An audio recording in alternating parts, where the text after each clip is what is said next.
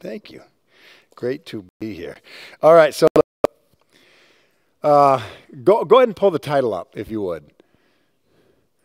Reconciliation is not an automatic follow-up to forgiveness. Jesus demands both. Reconciliation, it doesn't automatically happen when forgiveness does.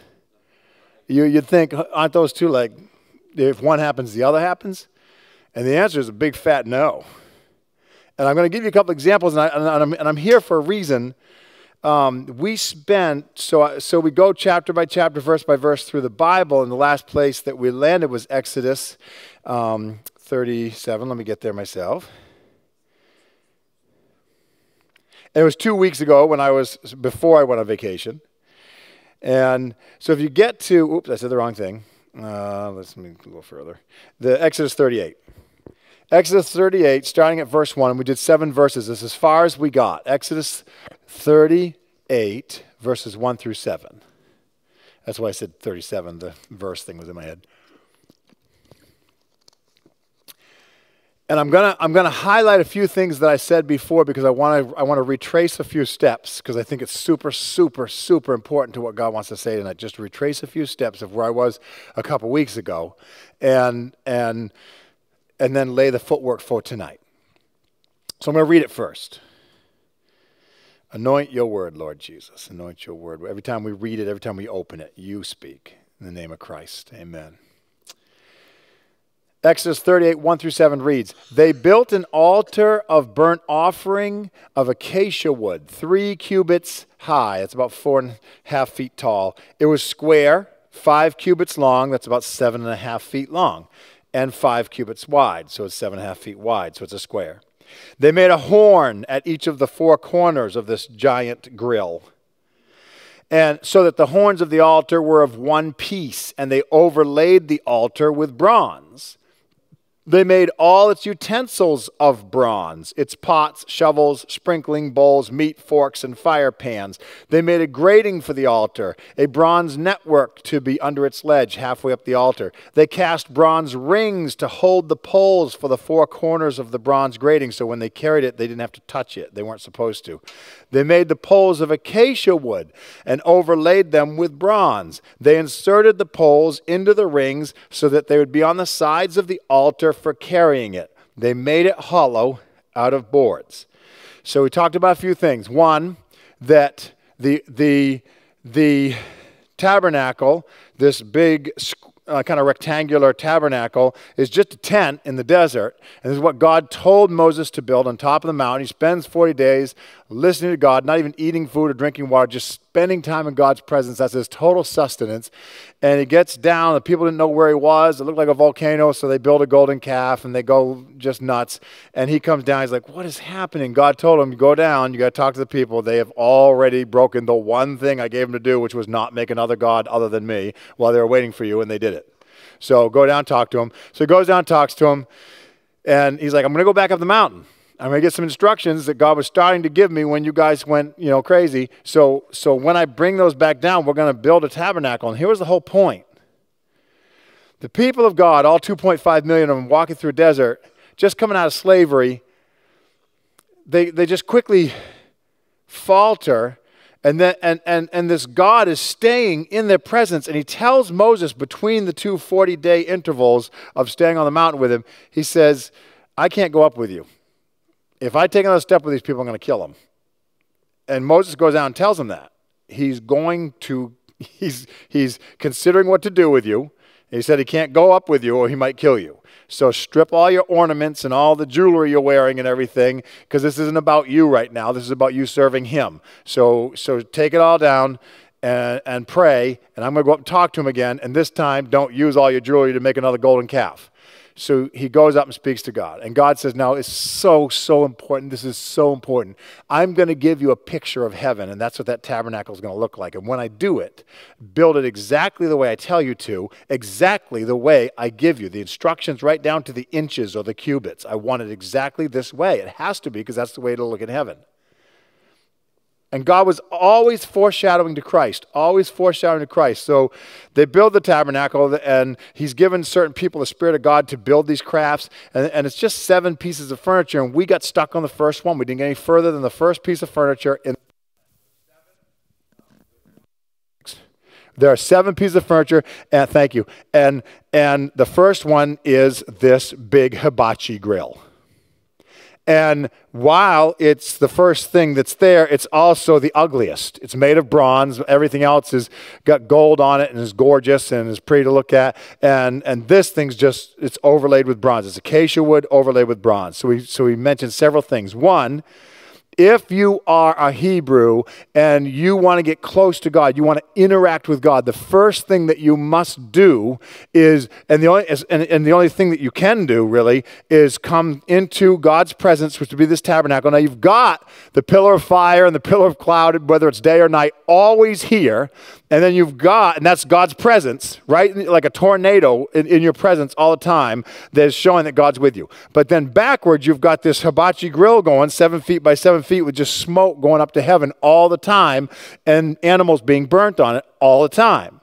So there's that constant wonderful smell of barbecue all day long, every day, constantly going. And so that draws them to the presence of God, and they understand that, okay, whether it's a sin offering, a fellowship offering, a wave offering, whatever kind of offering, a burnt offering, whatever they're bringing to God is coming out of their livestock. It's coming out of their own agriculture, and they bring it and say it's a sin offering. They put their hand on it, and they say certain things, and what it all has to do with them and the priest is you're transferring your sin basically to this substitute. There has to be a blood sacrifice for you, and then that's going to go into the fire instead of you. That's what's going to pay for the sin, not you.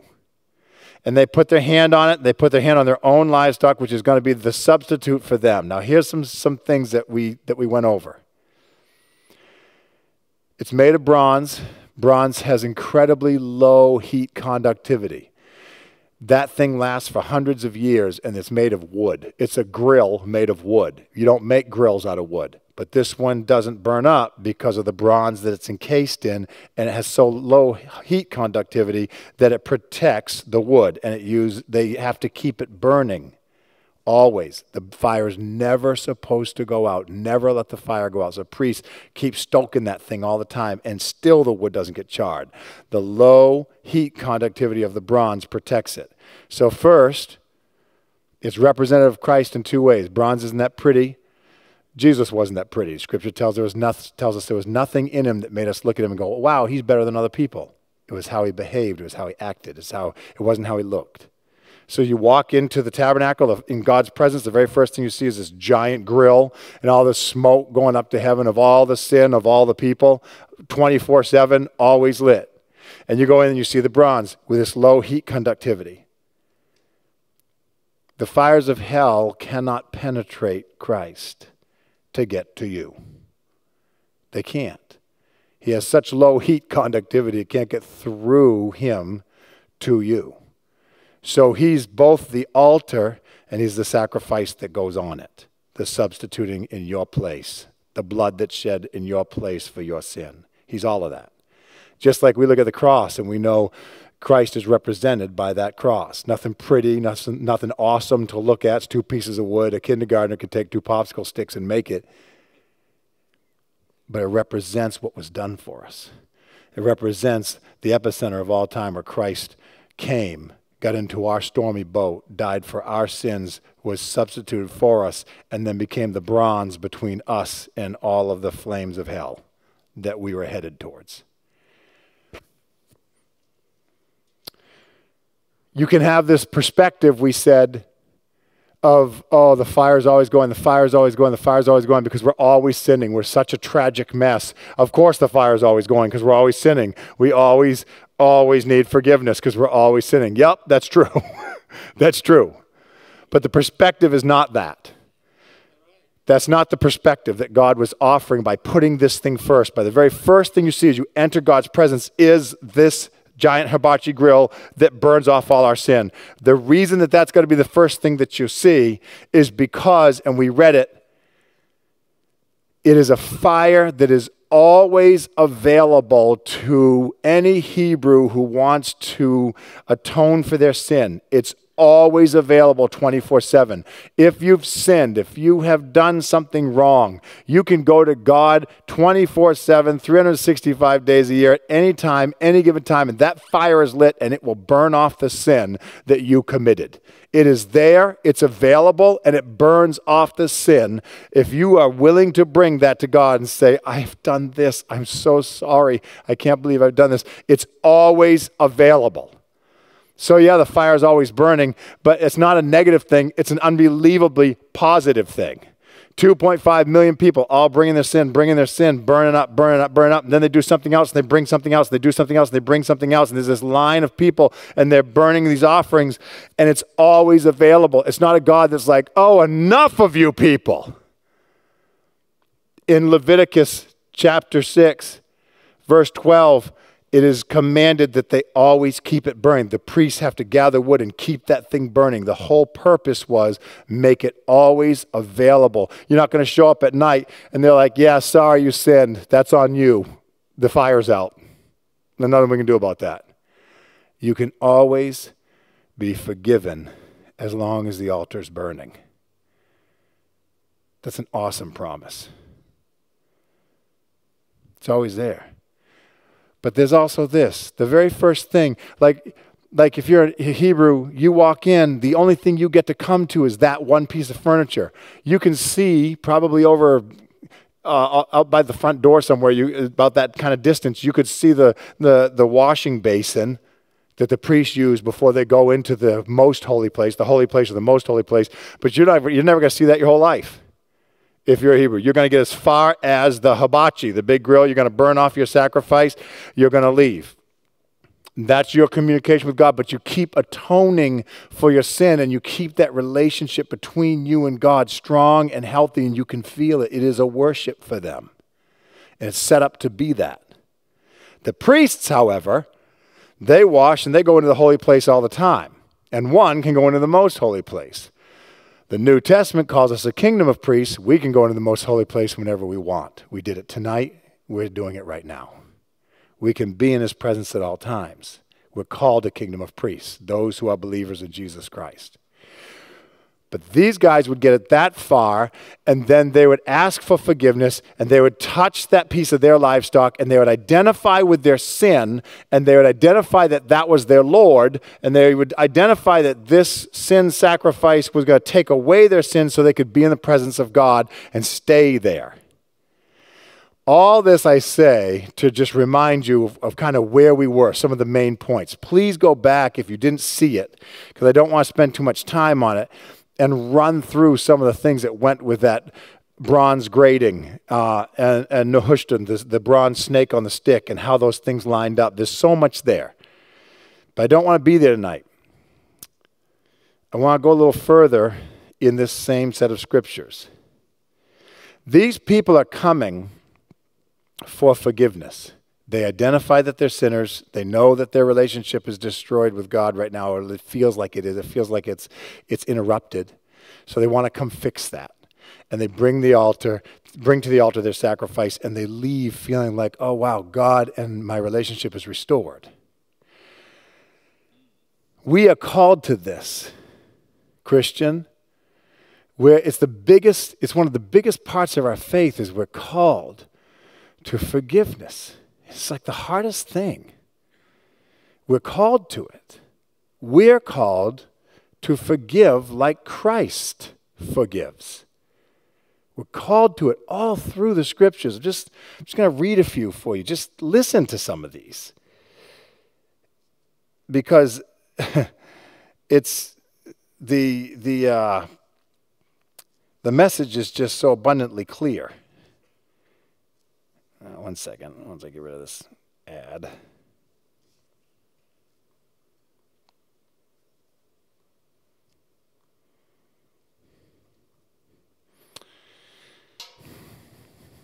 My phone is not being friendly to me tonight. Okay, there. Just want to read some of these to you. Ephesians 4:32. Just listen, because you don't have to try to blow through all these. I want you to just hear them, because I'm going to move quickly. Be kind to one another, tender-hearted, forgiving one another, as God in Christ forgave you. Forgive as Christ did. Mark 11:25. And whenever you stand praying, forgive, if you have anything against anyone, so that your Father also who is in heaven may forgive you your trespasses. You forgive so you may be forgiven. 1 John 1:9. If we confess our sins, he's faithful and just to forgive our sins and to cleanse us from all unrighteousness. Any sin, if we confess it, any sin can be forgiven. Matthew 18:21 and 22. Then Peter came up and said to him, Lord, how often will my brother sin against me and I forgive him? As many as 7 times? And Jesus said to him, I don't say to you 7 times, but 77 times. Forgiving over and over like Christ does. Matthew 6:14 and 15. For if you forgive others their trespasses, your heavenly Father will also forgive you. But if you do not forgive others their trespasses, neither will your Father forgive your trespasses. Ow! That's Jesus talking. Do you think he's putting a high priority on this?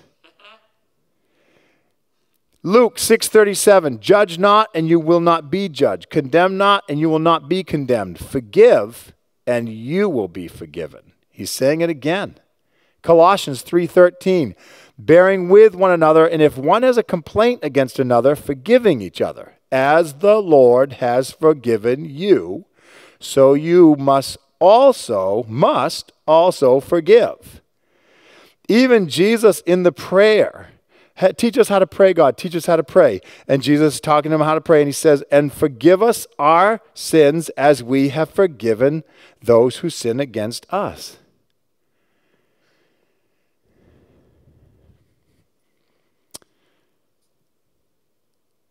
Because the people would come in and identify with their sin, they would restore the relationship with God. They identified with their sin. They knew it was wrong what they did. They bring this sacrifice, which Jesus became for us. They identify with the sin. It's the very first thing you want to come into God's presence. The very first thing you've got to do is meet Jesus and have your sins forgiven by him. But you have to identify with them. You have to know, I need this, Jesus. I need this. You're my Lord, and I see that I haven't lived the way you want me to live. And I need this forgiveness, and I'm sorry. And you identify with it, and then you realize what he's done for you, and there's this restored relationship. When you have an argument with a friend or a spouse, or just, someone in your family, and you both kind of go over the situation and what each of your part was in it, or maybe it was just one of you who did something really kind of rotten to the other person. Usually we both have a hand in it. But sometimes it's just one. And they identify with it. I'm so sorry, I shouldn't have done that to you. And you're called to forgive that person. And what if they did it 6 times a day? Forgive them all 6 times if they keep coming back and they're sincere and they feel sincere to you. But what happens when the person is not repentant? What happens when... Because, when you have that disagreement and the other person comes, I'm so sorry, I shouldn't have done this, and you forgive them, you're restored. Matter of fact, you're probably stronger than you were before. Because you have more, you're like, wow, that was really cool of you to come to me with that. I thought we were just kind of done after that. But we've talked it through, and now we're kind of stronger. You have more faith that they would probably sit with you in a problem and figure it out. That's why marriage becomes so powerful, is because you live through a lot of life together, and you have a lot of fights, and you have a lot of arguments, and you have a lot of things that you ask for forgiveness for, but you stay together, and pretty soon you feel like, man, I don't know how to live without you, because we work these things out, and I don't want to start that process all over again with somebody else. I really, really trust you. Your relationship gets stronger. But if someone does something to you, and maybe repeatedly, and they are not repentant, and they haven't identified with their sin at all, matter of fact, their words to you might be, grow up, if you're hurt by it. Or it's an abusive parent, Or it's just someone that just keeps hurting other people close to them and they are not repentant. Are you still required to forgive? Absolutely you are. Because you're held captive as long as you won't. But is that relationship restored when you forgive them? Absolutely not. Absolutely not. You don't suddenly, everything's not all better because you forgave the other person, even if you did it with your heart. I have people that had done things to me in my life that if I hear their name, it contorts my face. You know, you can instantly know how I feel. I'm not very good at hiding it. And you know, I've had people in my life that if I hear other people talking about them and they're their friends still, but I'm not, and I don't like what they did to me, it's hard for me not to say something. And I can feel something inside, a burn, something heavy. And when I forgive that person, regardless of how they acted, there's an unbelievable freedom in me that I can hear that name, I can be near that person, I can see them at Hannaford and be like, hey man, how you doing? And I know they're still going to be a jerk and it doesn't matter to me. Like that kind of thing is so freeing. But it hasn't fixed the relationship. It's fixed nothing except for what's inside of me. I don't have a better relationship with that person. Have you ever had someone do something that really hurt you and they were unwilling to apologize for it, but they did come hug you and tried to act like everything was okay? And, you know, they're going to hang out with you and still stuff, but they're not going to apologize for that. And if you bring it up, it's like, no, they're not going to go there. And then they're going to do something else later on. You know it because that's kind of their trend. You can still kind of be together. I've got a lot of people like that in my life. You probably do too, where it's like there's not going to be an apology. There's not going to be a reparation. What's going to happen is you're going to forgive them and you'll need to do it again and again and again. But they'll come back and act like nothing's wrong, and you can hang out. Like there's other parts to that person's personality that you like. So you'll do stuff together. You just know we were like real tight. We had this great relationship, but now we can only go this far. Do you know what I mean? Like maybe they're a real bad gossip and you've said stuff and it really burned you because you thought it was just the two of you talking, you may be venting a little bit, and they went right to that person. So now you know, okay, we can only go this far. I'm not going to let you too far into my life because you'll hurt me with it. Or maybe it's, you know, sometimes they're an awesome friend, but sometimes you'll be several friends together and they only want to hang out with these and they don't want to hang out with you anymore because they like them more. But, you know, you're okay if there's no one else around, you know, that kind of thing. And you know they're going to do it every time. But yet when you hang out, it's really fun. You're just like, okay, I know we're only this close. But that's as close you're going to get. But if you really want the relationship restored, you've got to identify with the sin. Let me give you an example from Scripture because I think it's just a wicked, interesting section of Scripture, and it really matters. This matters. I'm saying this all for a reason. I know God's saying it for a reason tonight for us and why I didn't move on from here. I know He's got something for us. And where I'm going is Genesis 33. I'm going backwards in the Word for something that we're seeing right now. So Genesis 33, what you've got happening is Esau is coming back to visit his brother, Jacob. Last time they were near each other, Esau was going to kill him. And he said so. He said, I'm going to kill my brother because he stole my blessing. I hate his guts. I'm going to kill him.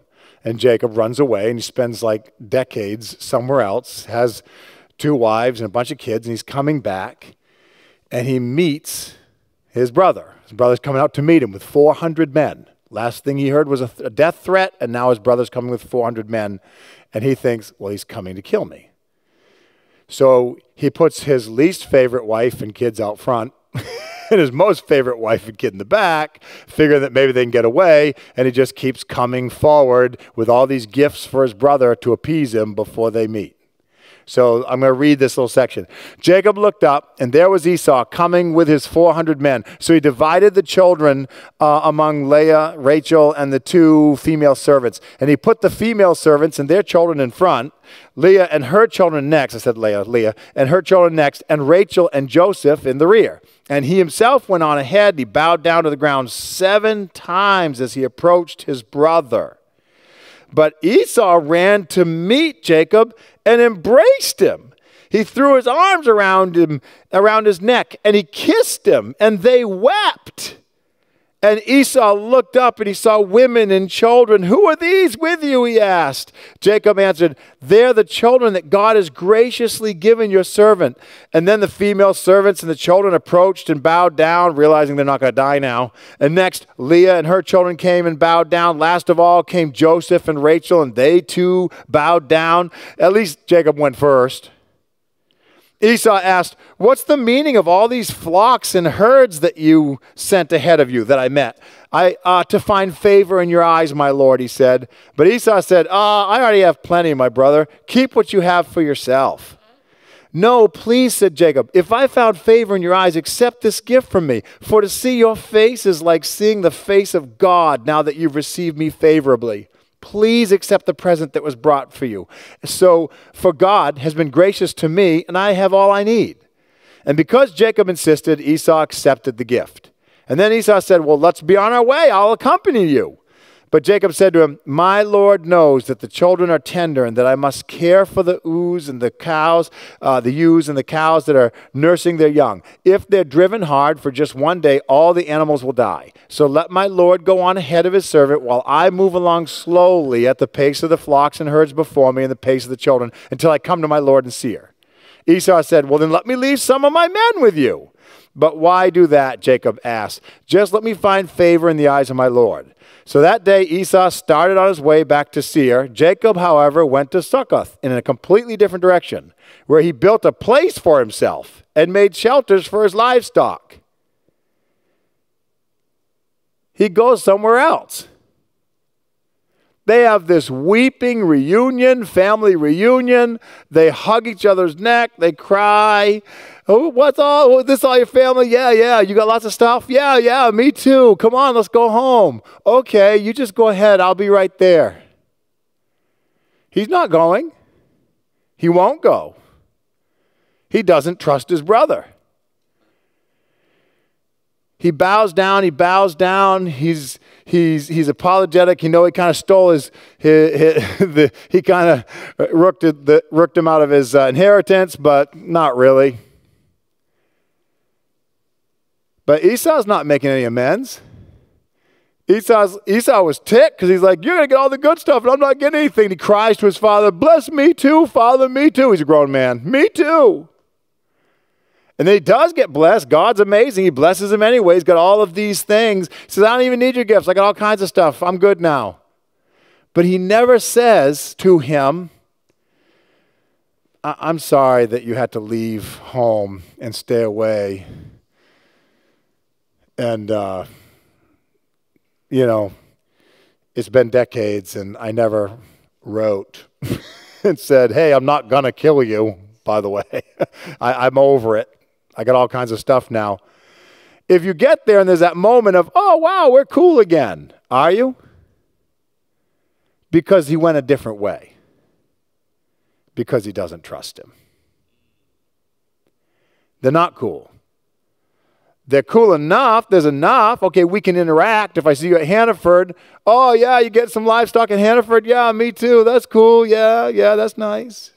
Hug each other. That's cool. But they're not who they used to be. They're not brothers that grew up with each other playing tag and hunting stuff together. They're not where they used to be. Jacob didn't apologize for stealing the blessing, which he knew Esau was ticked about.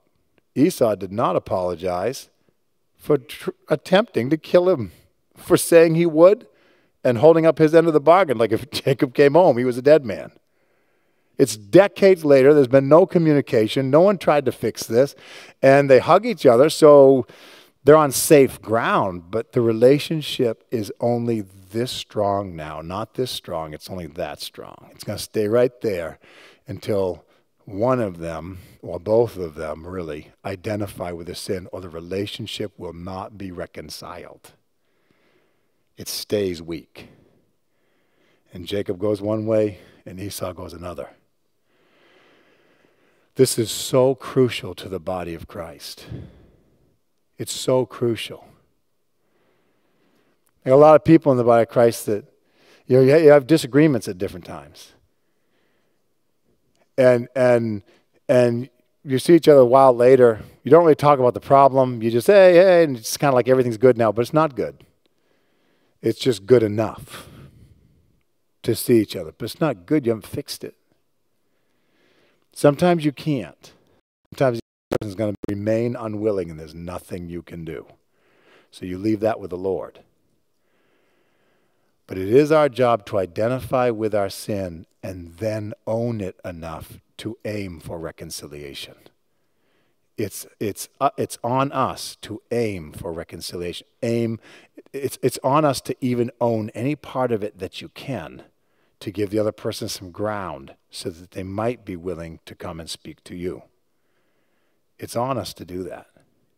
Not to fake it. I mean, you might have to fake it to a degree, but not to own stuff that's not true. But just to look at it and ask God, well, what did I do to get them so upset? Is there something I've done? And there might be nothing.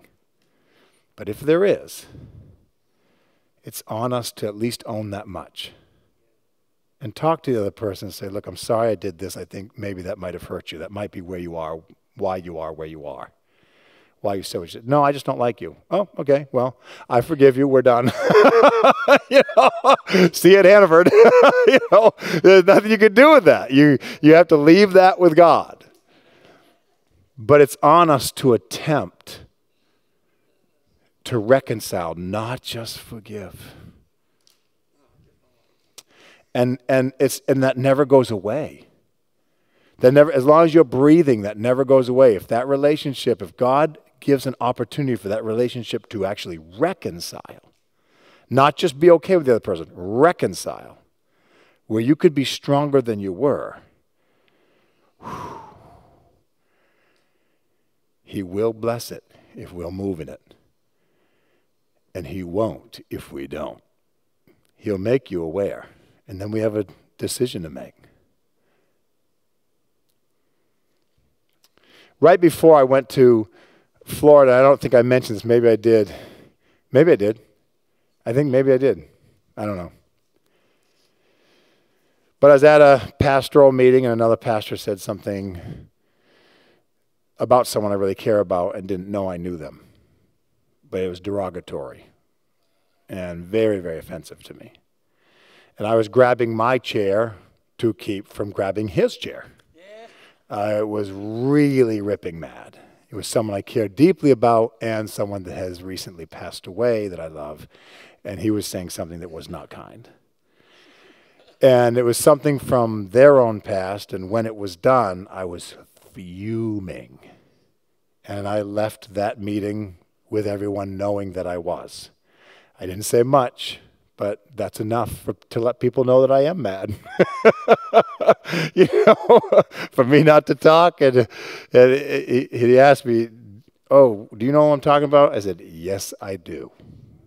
And he saw my face. He said, well, you want to hear my side? I said, no, I don't. And I walked out of the meeting. I was not happy. I texted him or emailed him afterwards, and I explained why and why that hurt me so badly. And I did it pretty cleanly, the way God would have me do it. I didn't do it the way I wanted to do it, but I did do it the way God wanted me to do it. And I came in the next day to that man here, coming from another place that I was ministering to someone, and I came here, and he was here waiting for me with tears in his eyes and apologizing. And I have to tell you that that man has a lot of relational currency with me now. A man that I considered a friend, but we didn't know each other much deeper than that. Now he's someone I trust because he saw that he hurt me and he responded and he apologized. And he's like, I'm so sorry. My interaction with this person was way different than yours.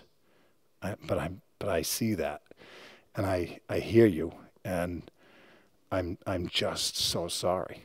I can't leave here until I know we're okay.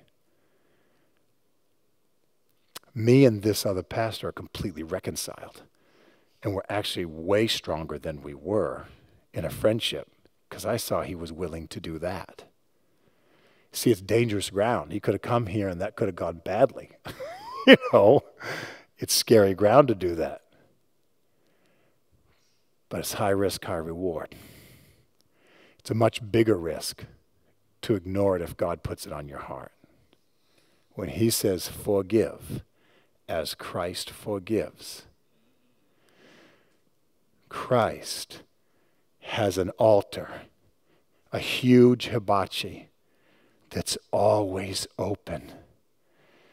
And just in this room, the sins that we could burn on that altar, that could keep going up and up and up and up.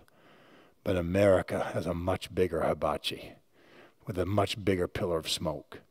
And this Jesus just keeps forgiving, and the altar's always open. It's always open. But if you don't identify with your sin when you come to Christ, and you just want what he has, but you don't want to identify with your sin, then you can't meet God. Jesus says, there's no way to the Father except through me. There's no way except through me. You must go to the brazen altar first if you want to go to the most holy place. You must go there first. You identify with your sin, you own it, you confess it, you say you're sorry for it, and the Lord, who has a burning altar that's always open, forgives it. And the relationship is restored and reconciled. Always. It's restored. What if I did the same thing like 25 times? Then on the 26th time, it's restored. Identify with it. Put it on the altar. Give it to him. Ask for strength not to do it anymore. He's your Lord, not just your Savior. He's both. But you can't get to God without reconciling. You want that relationship restored? Confess the sin. John 1:9 didn't just say, 1 John 1:9 doesn't just say, God is faithful to free you from all sin, to forgive all sin. It doesn't just say that. It says, confess your sin, and he will forgive you for all and any sin. You've got to reconcile the relationship. That's what this whole thing was about, people. That's what the whole tabernacle was about. It was a big, fat arrow in the sand pointing to what Christ was going to do. It's what it was, the whole thing. And you think him dying on the cross was just forgiving our sin? No, it was about giving us eternal life, about giving us the Holy Spirit, about training us to reign with him forever. There's so much more. It was the epicenter of all time. We want to reconcile the relationship. And every time we sin, we interrupt the flow of that. And so we go back to him and say, Lord, I lay this on the altar. And he forgives because that altar is always open. We need to do that with people. We need to do it with people. You can forgive, and if someone is unwilling on their end to receive it, if someone's unwilling to own their piece of it, that's not on you. But it might be on you to see your piece in it. It might be on you to recognize, what did I do to help facilitate where we are right now?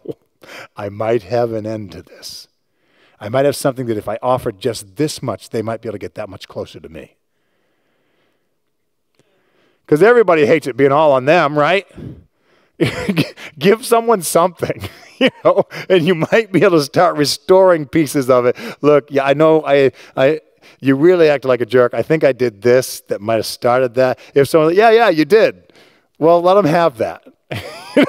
It might restore it if they're willing to own what they did. But if they don't, if you forgive, you're free of that hatred.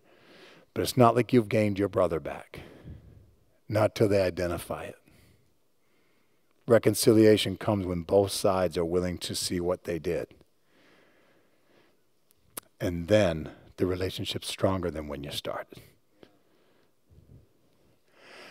I don't know why that felt so important to get that out tonight, but I felt like the Lord was saying, this is where I want to go. I don't want to move on to I was going to walk right through week by week the different parts of the tabernacle, which I'm going to do once we get past the brazen altar. But the brazen altar is a pretty big deal. So if you want to get past the brazen altar, you got to be able to forgive like Jesus. You want to be free? Forgive like Jesus. You want to be able to forgive like Jesus? Then go to the altar yourself and ask, fill me with your Holy Spirit in such a way that I start behaving like you do. So I start thinking like you do. Because you're not just my Savior, you're my Lord. I want to be what you are. And the more we behold him, the more we become like him. Know when it gets harder to forgive? When we spend less time with him. Because then you spend more time with what you hate about that person. If you spend less time with Christ, you spend more time with the world. One last thing about the brazen altar. I mentioned it last time. It's so vital. And this is why I felt personally like I had to take something to the altar with the Lord. I just honestly say, as the leader, as a pastor and a leader of my family, I should have been initiating more. Let's fellowship more together in a spiritual, like stop everything and let's put God first. Should have initiated, because all my children love to. They will initiate it. But we just all were, you've got you got two with brand new babies. All three of them almost lost their homes. Two of them almost lost their job because of that storm, the hurricanes in St. Pete. And it was so brutal. Everybody was just so bedraggled. But that's when I know this. That's when you lean in harder. We could have accessed that more and found a lot more peace walking out the other side of it. Just because we need it. Because he's in the boat. Because he's in the boat and he can put a hand up and stop the storm. And we had an amazing time. I'm not even going to say we did not. I'm only saying I felt guilty, like I should have initiated that more. And now, what you do is you initiate it more. You don't think, all right, it's okay, no way to fix it. Oh, well, let's move on. In my world right now, every chance I get, more fellowship. So that brazen altar, what did they do every day? They gave fellowship offerings every single day, morning and night. Fellowship offerings. We got to do the same thing. All I did was get home and crack open the Bible and say, let me just read a psalm with you guys tonight. I've been horribly neglectful about being a father in the kingdom and being a pastor and not making sure that we at least read a word together. We say a prayer here, a prayer there. We're all Christian families. I mean, he's in our conversation all the time, but there's something about purposefully focusing. Do you understand the difference? About it just being something that you kind of do because you're a Christian and stopping everything, purposely focusing. We should do that morning and night. That's what they did with the brazen altar. A purposeful focus towards God. It doesn't have to be super long, but it should be super involved. You should be involved. Open his word. Don't let it sit there unopened. I think Psalm 16 is a good one. It was. But it wouldn't have mattered what I picked. It would have mattered that I tried. So what happens when you start slipping? Stop slipping. Start right now and jump back in the game and offer fellowship offerings and don't let it slide. Because he's in the boat. And he can stop storms. We'll just pray ourselves out tonight because I think about 7:30. Lord Jesus, I feel so strongly like you vitally wanted that to get across tonight. Like you You know that we have people here tonight, including myself, that just really, really needed to re-engage in a new and aggressive manner, to fellowship with you on a deeper level and make a point of it with other Christians, not just even just on our own, with other Christians. It is so important. And as families, it's easy to pull off. If you have a family that wants to, as a church family, it's easy to pull off. We just have to want to. I pray, Jesus, we give ourselves more and more and more over to you, and we burn fellowship offerings daily so that we can stay so close to the pillar of fire, so we can stay so close to the Savior who can calm the storms in our life. They're only moments, but they're heavy when they hit. We love you, Lord Jesus. We praise you. We know that you're the Lord of our lives, and we ask for you to move in power. Thank you, Jesus. Amen. Amen. Have an awesome night, everybody.